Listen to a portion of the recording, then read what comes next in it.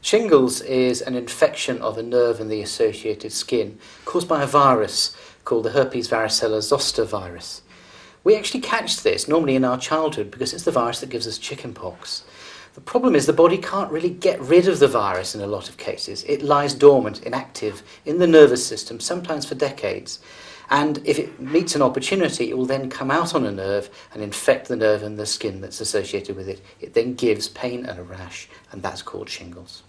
You can get shingles anywhere on the body. On the trunk it tends to appear as a band of rash and pain. And other parts of the body, like the face, it will be a patch, but it can be anywhere from top to toe. Shingles can be triggered by a number of things.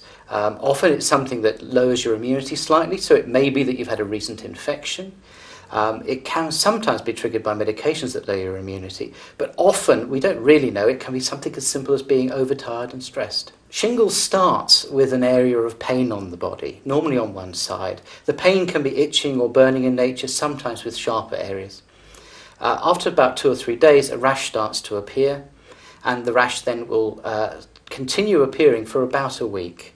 Overall, the illness lasts for about 2 to 4 weeks. During that time, you have the rash and you have the discomfort. When the shingles rash is there, it starts off as red blotches. Later, it develops blisters rather like chickenpox, but in a concentrated area. After 2 or 3 days, each of the blisters tends to go more yellow, flattens, dries out, and eventually crusts over. You can pass on the chickenpox virus if you have shingles, but only to people who are susceptible to it, in other words, people who've never had chickenpox. It's passed on directly by contact with the blisters. So if the area is covered up where the blistering is taking place, then it's unlikely you can pass on the virus. And once the blisters have crusted over, then you are no longer contagious.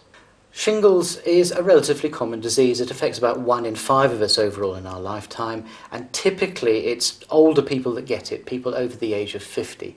This is probably because their immune system isn't quite as healthy as younger people. With simple shingles, the treatment is more or less waiting for the illness to go away, but often people need to take some pain relief for the discomfort that goes with it.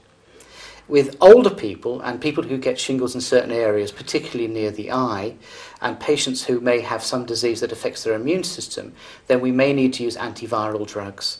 These need to be started within 3 days of the onset of the rash, ideally, and then that will shorten the duration of the illness and make it milder.